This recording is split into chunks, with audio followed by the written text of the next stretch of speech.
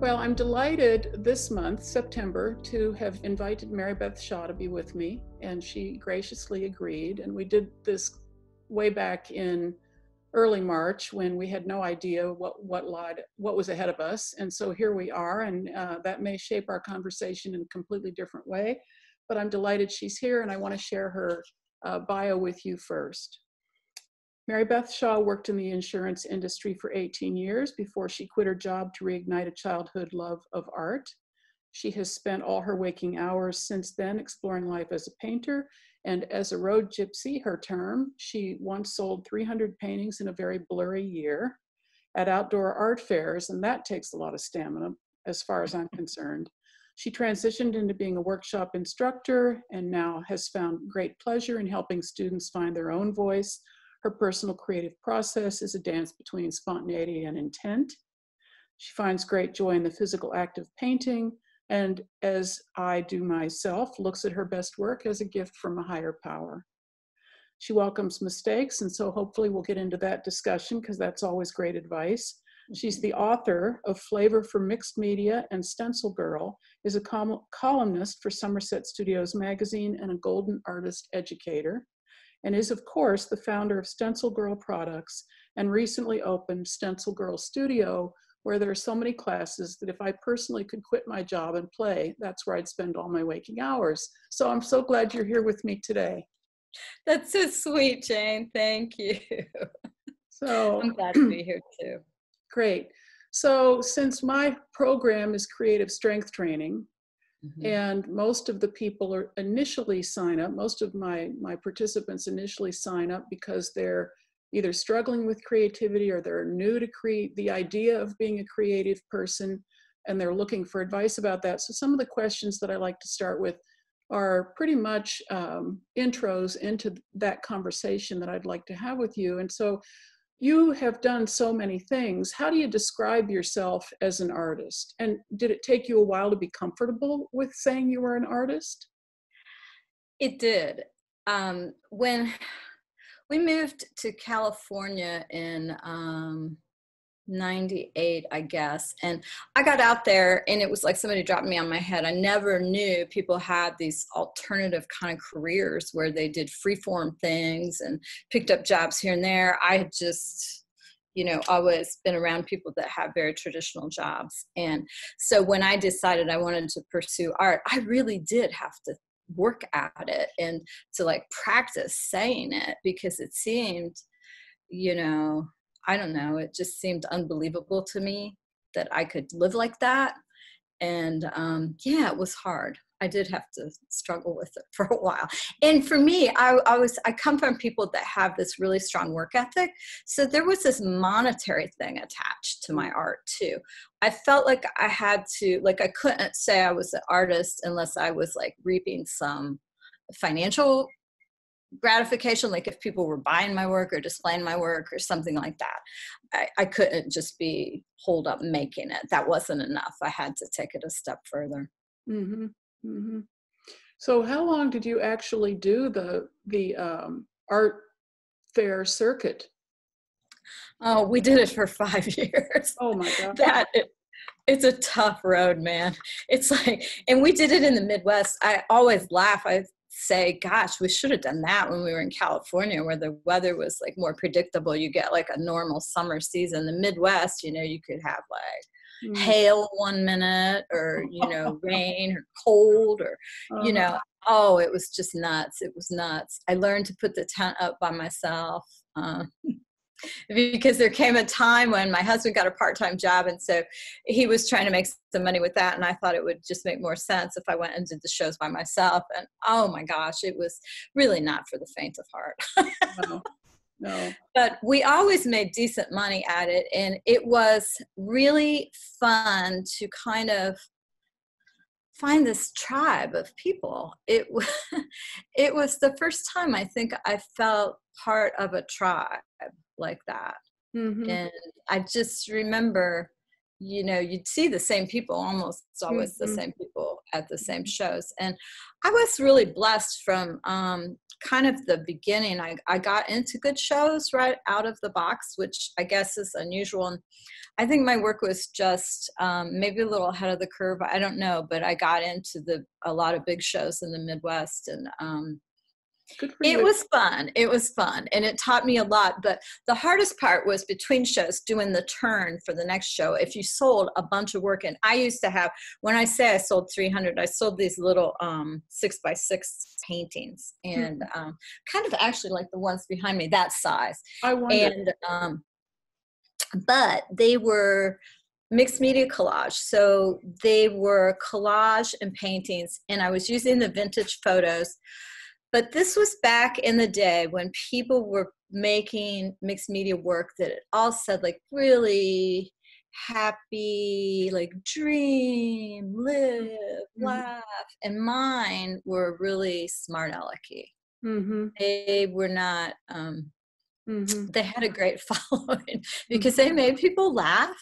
And, but that was the hard part, was making the turn. Then I would come home and have to suddenly create like a whole bunch of work. And I just remember having them lined up on the table, you know, and it involved vintage wallpaper and a lot of things. And you turn into a little bit of a production facility at times like that, you know.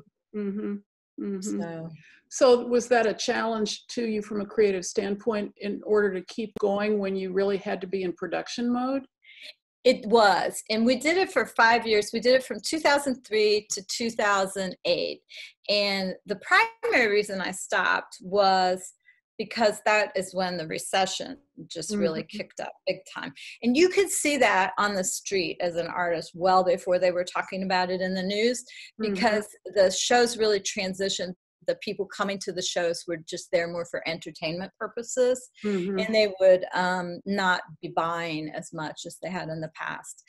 But then also kind of simultaneous to that, I had, I loved the art part of the work, but I found that I couldn't be funny anymore. I wasn't, it's like I had totally lost my sense of humor about it. And I had sort of made my name on these funny works, and then I started getting more serious, and I started removing the words totally. And I think the work wasn't really as successful. That's it was a very like interesting observation. Yeah, it was like people wanted that caption. They wanted to know how to respond to it. And when I took that away from between 2007 and 2008, I was like, I think people sort of missed that. So I don't know. Well, you know, that's interesting because I have a theory based on not only the sale of my own work, but just watching things that sell. Because I did work at a craft center where we had an arts fair every year. And part of our job was to help set up and man the booths when people needed bathroom breaks. And so I got to look at a lot of other people's work. And over the years, it has seemed to me that most people are much more comfortable buying something that tells them what to think about it or is figurative in some way. And that if the work is completely abstract, there is a certain subset of the buying crowd, especially at events like that, that just you're going to lose right away. And it's an interesting thing because it can be as simple as having a fairly abstract background and putting one recognizable element on it. It's so true. It's so true. You can take an abstract painting and slap one word on it, and people will find it so much more accessible. I know. I found the same thing. So what I did was I took what I had always thought in my backgrounds is really abstract. So it was kind of like my little people just walked off the canvas, you know. And once that happened, I still had an audience for my bigger paintings, like 30 by 40s, I would say. But you don't always sell a 30 by 40 every time you go out, you know? So, I mean, you know how that is. Yeah, I've got a lot of them hanging in my house and they're mine. Right, exactly. Me too. Me too. So, that's interesting. So how did you segue from what you did there? Well, I've got so many questions for you now. One of them is, how did you segue from that into working with as an instructor in the workshops? Yes, well, I had, when I was doing shows, and I did some of the bigger St. Louis shows, I live in the greater St. Louis area, and I met some people that I just really kind of became friends with, and it was almost like they were stalking me at local shows, you know, they would come and hang out. And finally, one of them said to me, you know, you should start teaching these mixed media concepts, because there's, you know, I think that there's a real need for it. And I'm like, I don't know. So I was really dragging my feet because I had never really thought of that before. And he said, you should teach at Art Fest on the West Coast in Port Townsend, Washington. It was, I don't know if you're familiar with that event, but it went on for, I don't know how many years. Tisha Moore was in charge of it. And so I went out there with him and some other people in 2007 just to check it out before I applied. And it was a great vibe. It was, gosh, like 600 people attended. And so it was a retreat with a lot of teachers. So I applied and I got in 2008. And I went out there and I had 3 classes that all sold out. I don't even remember how many they put in a class, 20 or 30, but you made great money for a weekend. I mean, it was just like, and you're indoors, you don't get rained on, and like you would go and you'd know you were going to get a paycheck at the end. You know, it wouldn't be like standing there for 2 or 3 days, you know, praying that somebody buys a piece of work. And I thought, wow, this is amazing. I think I could really, you know, earn a consistent living doing this. So, and that hitting at the same time as this big recession was just like, ta-da, this is what I need to do. And so I started doing that. So, yeah, boy, it's very familiar. And so how did that automatically segue into StencilGirl? Or maybe it didn't automatically. No, it did, because I had somewhere along the journey, I've always been really enthralled with pattern. I just love pattern. And so I started hand cutting some stencils that I was using in my own work in the backgrounds primarily. And when I started teaching, then I would carry my hand cut stencils with me. And students were interested. I would let them use them, of course. And they said, wow, you should manufacture these stencils. These are really cool. We can't get anything like this. And I had not really ever looked to buy stencils before. And so I started looking around, and in like the big box stores like Michael's and Joann's and stuff, this was, I guess, 2008, 2009, probably. They had these stencils, like if you were going to do a border in a baby's room, like little ducks, you know, it was just like stuff that I would never use in my work, you know. And I thought, maybe there is a, you know, reason for that. So I took 6 of my designs and I had them manufactured. I had 100 of them made of each design. So I had 600 stencils, and this was kind of a big investment for me. It was a big dare, you know. Yeah. And I thought I'll sell them out at Art Fest, because this is like the big game in town for me. So I was planning to sell them in 2010, and I didn't get into Art Fest as a teacher. I applied. I mean, I'd done it like 8, 9, you know, I just assumed I was kind of in, right? I didn't get in. And I'm just like, oh man, you gotta be kidding me. So I thought, I'm gonna go, I'm still gonna go, and I'm gonna take my stencils and I'm gonna just get a little booth at their vendor fair, and I'm gonna sell my stencils. So I went out there, and of course I had met a lot of friends going the last several years, and we would always get a house and just pile up a whole ton of people in it, you know, and some other teachers. So I gave every single one of them a whole set of my stencils to take to their classes before the vending. And I guess by the time the vending came around, I had kind of seeded the waters with the stencils. Everybody was kind of clamoring for them. And I mean, I didn't even expect that. I just was trying to spread the word, you know. I wasn't even smart enough to make up a marketing plan or anything. I didn't even have packaging. I had nothing. I literally had a 6-foot table and 6 piles of stencils. And I had a sign, you could get all 6 for $75 or $14 each, same price they are today. Anyway, they opened the doors and literally 30 minutes later, I was standing behind an empty table. Woohoo! Good for you. And I called my husband and I said, I think I might be onto something finally, you know. Fantastic. Because, you know, passive income is just the dream of every artist, right? Yeah. Well, but the crazy thing is now you're back on the circuit again. I know now, well, and I'm back in business too, you know. The freedom to make my own art has somewhat been put on the back burner. I mean, I still do, you know, make my own work, but not as much as I would like, but I'm not going to complain. I'm very pleased. So has the pandemic shifted how you're thinking? Well, I guess I think the last time I crossed paths with you, it was at the SDA meeting in San Antonio. And most of the time when I teach, I'm not in a venue where there are vendors. So were you vending on a regular basis at that point, or were you before this whole pandemic thing came up? No, not really. Okay. I had kind of transitioned to teaching events where I was more like the only teacher, like out in Whidbey Island, like Pacific, yeah, in Coopville, and Shake Rag Alley up in Wisconsin, more places like that. So I had stopped doing some of the larger retreats. I used to still do 1 or 2, but just not that many. So our business model from the beginning has been an online business.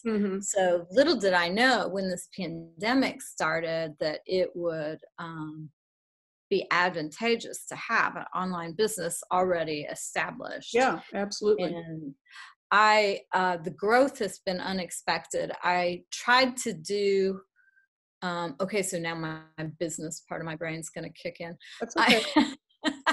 I tried to do an early pivot because I just thought, I know what I need in times of stress and not knowing, and I need to be making art.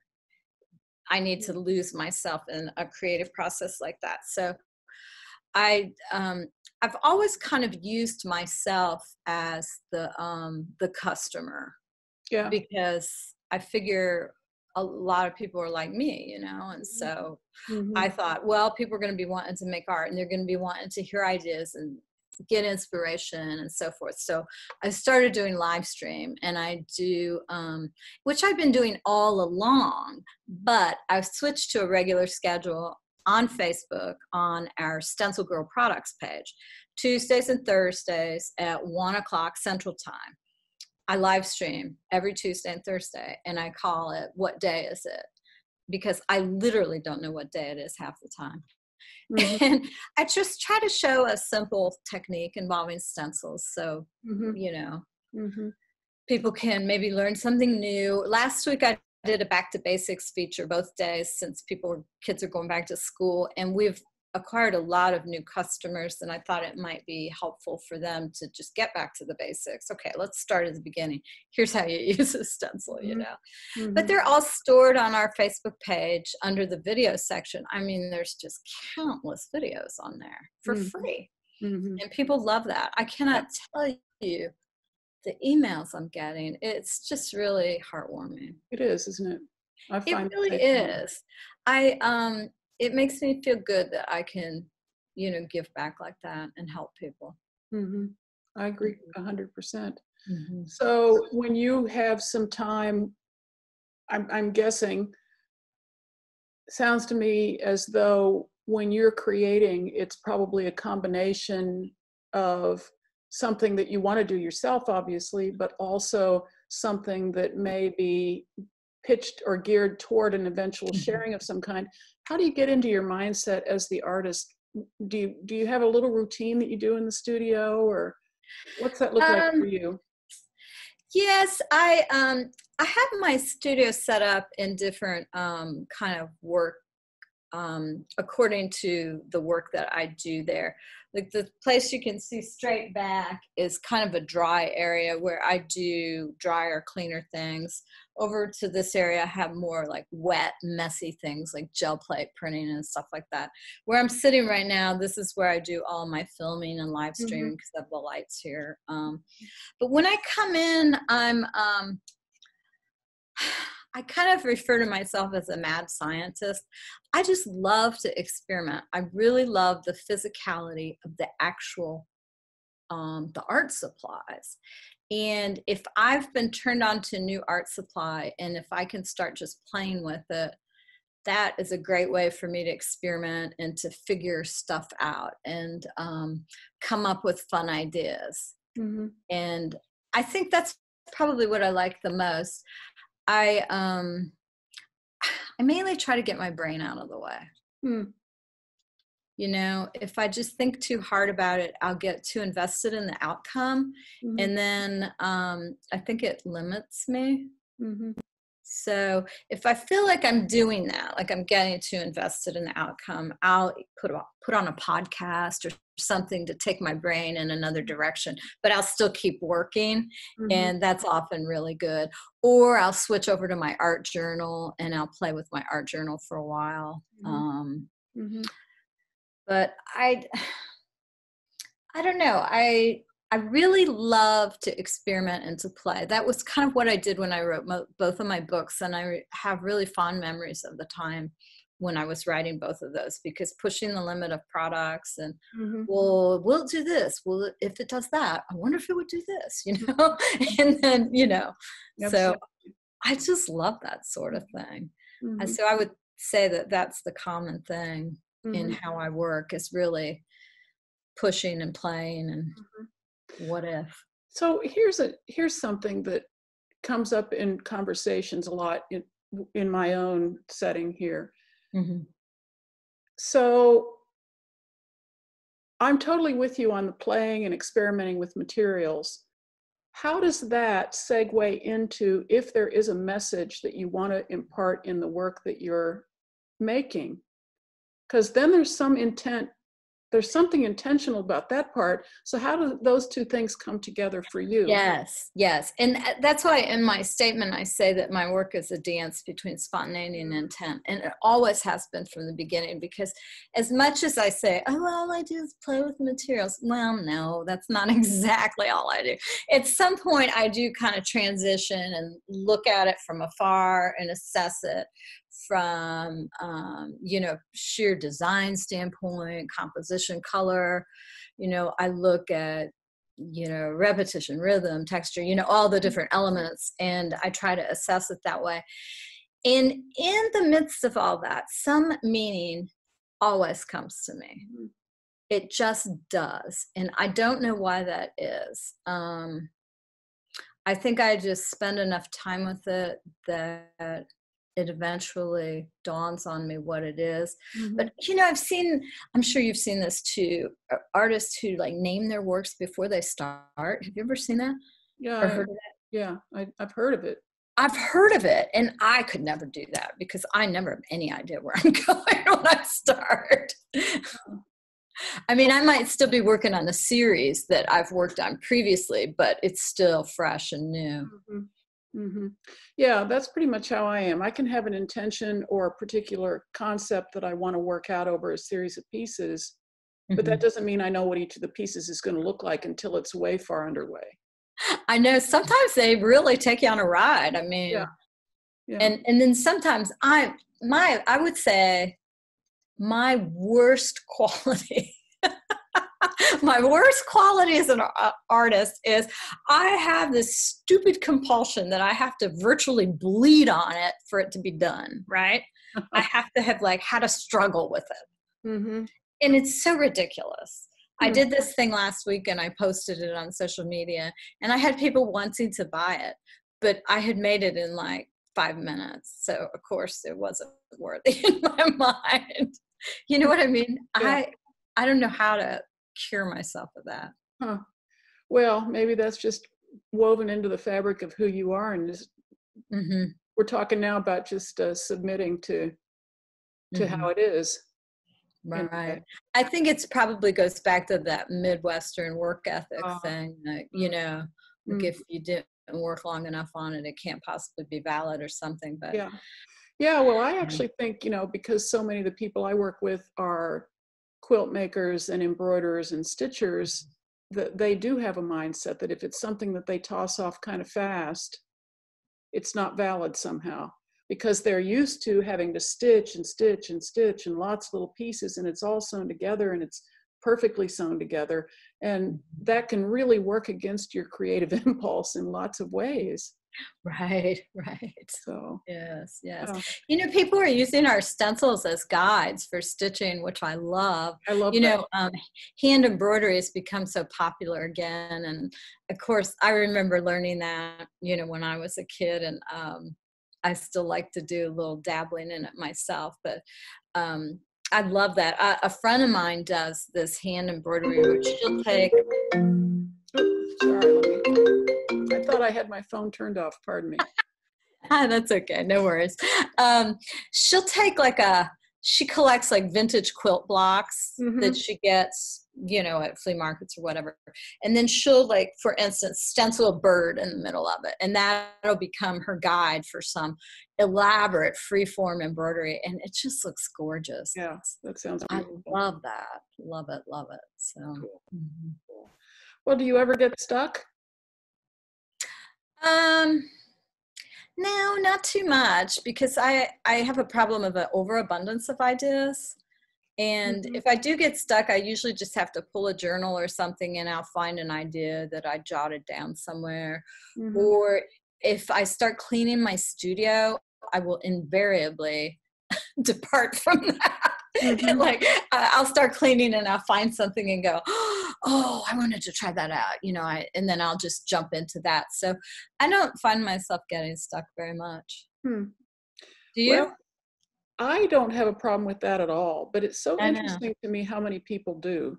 And I wonder whether it just has something to do with getting to the point where you settle in, and this can happen anytime in anybody's lifetime, I suppose, but the earlier you embrace the mad scientist attitude and don't think that there's anything wrong with that, and stop judging what you're doing or you get away, at least in this part of my life, it hasn't always been true everywhere, but it's been a life lesson.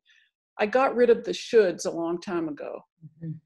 And I think a lot of people who get stuck are still pretty much hung up on shoulds. But that's just a theory. I'm not absolutely sure it's right, because not everybody I talk to has the attitude that you have, and there are lots of successful artists who do get stuck. And so I don't know that it has anything to do with whether you're successful or not successful, good or bad. I think it's a personality kind of thing. I think it is too. I really do. And it kind of goes hand in hand with the mistake idea too. I don't get bothered at all if I have a mistake. I don't even care if I have a mistake when I'm on a live stream, I'm teaching, whatever. For me, a mistake is just an opportunity to explore something else. And sometimes I'll actually say, I'm glad that happened, because now I can show you how I will fix this, you know? Yeah, or the great idea that's going to spin out from this. Right. And it's like, you know, I don't know. I do think part of it is personality, but I found as I've aged, I just hit a new decade about a month ago. And so I'm the big 6-0 now. And it's like, as I aged, thank you, I feel like such freedom. It's amazing. Like the 50s were fantastic. I think the 60s are going to be even better, you know. That's what's happening for me. I love it. I feel, and you know, I think there's a sort of fearlessness that is that you can cultivate with age. Maybe some of it just unfolds naturally, but in an odd way, as I never want to downplay how terrible this pandemic has been for people. Right. But I also think we never saw this coming. And basically the mantra is sort of like, and I am a spiritual person, but the mantra is, well, what the hell? You know, we didn't see Right. this coming. So why not just try anything? We're only talking about paint and fabric and thread. I know, what's the worst that could happen? Exactly. I Might be know. pretty great, whatever it was. So, Yeah, yeah. so I find great freedom in that too. Yeah. I have been meditating during this whole pandemic. I've have you, always meditated on and off, but I just decided going in that I was going to make more of a regular practice. So my husband and I meditate at 5 o'clock every day. AM or PM? PM. Mm-hmm. Kind of our transition to turn the workday off, because our company is in our house. So I'm in my studio now, which is at a different location, but the company is in our house, in our basement, and it can be difficult to transition. Yeah. Sometimes. Yeah, I understand that. Yeah. Well, how has that spiritual connection that you've alluded to helped you through all of this? Oh my gosh. Yeah. Well, I have I do meditate every day at 5, and then I put myself to sleep every night with prayer, kind of like gratitude, really. And I've still done that through this. I mean, I still think that there are things to be very grateful for. Absolutely. Always, Absolutely. And so that's how I go to sleep every night. It's just quietly, saying my little gratitude prayers, and yeah. Yeah. Well, thanks for sharing that, because I know for many of us that's kind of the private side of how we're coping that we don't talk about very often. Yeah. No, I don't talk about it very often, and I'm not a I'm not a regular church going kind of person. This is just what I do privately, And then the other thing, which is not spiritual, is I've really stayed with an active exercise practice because I feel that I have to do something physical to just blow it out, So I really like to dance, and I'm not a dancer. So it's not pretty, but I love to do it. So there's been just like there've been artists offering free classes, there've been some dance teachers offering free stuff. It's really so fun. So cool. Yeah. Well, okay, so you want to write down Blow by Keisha. It's a song. And I have a 3.5-year-old granddaughter, and when she comes over, her favorite thing is the dance party. And her dad has turned her on to all this music that's way too old for her, you would think. None of this, Mary Had a Little Lamb stuff for her. So she just introduced me to Keisha. I knew nothing about this. And we had a dance party to Blow, which is pretty darn fun to dance to. So you might just want to pull that one up. My gosh, I'm going to have to check that out. It's hilarious. That is so great. Our grandchildren are the best, aren't they? Yeah, they are. And what a learning experience it's been. You moved to be close to yours, and we moved to be close to ours. Oh, is that right? Yeah. We moved back to St. Louis when our first grandson was 18 months old. So and then the second one was born, and so they have never known a day without us, which is wonderful. Yeah, what a gift to you both. Oh my gosh, yeah, definitely. Well, the time has flown, and the question that I usually wind things down with is a piece of advice or something that we haven't talked about that you think is important to share with the many people who are going to watch this interview and be enthralled by everything you've had to say so far. But any words of wisdom or something that you just live by that you feel is important to share with us? Yeah, I would say a couple things. Nike, of course, already did the just do it, but that has always been one of mine. Just do it, because like you said, it's just paint or whatever. And then we also talked about fear, feel the fear and do it anyway. Yeah. Just do it anyway. Yeah. Because, and especially with paint, I mean, my gosh, you can just put another coat on top of it. And that's what I will tell students when they're frustrated with their work is I'll say, you're just not done yet. Yeah. Beautiful. You're just not done yet. Yeah. Well, I think we ought to all write that on a piece of paper and hang it up on the wall as a reminder. Right. It's absolutely true. Well, thank you for being my guest today. And I will put you in touch with Zena so you can have a copy of the interview yourself if you would like. Great. Great. And it's been terrific, just terrific. Delightful, just delightful. Yeah, good. So hopefully I'll eventually get down to Austin again to see my brother, and I'll give you a call before I come down. That would be fantastic. I'll come and meet you anywhere, and we'll get caught up again. That'd be fun. Okay. So. Well, thanks again, and Thank hope you. you have a great rest of the day. Thanks, you too, Jane. Bye-bye.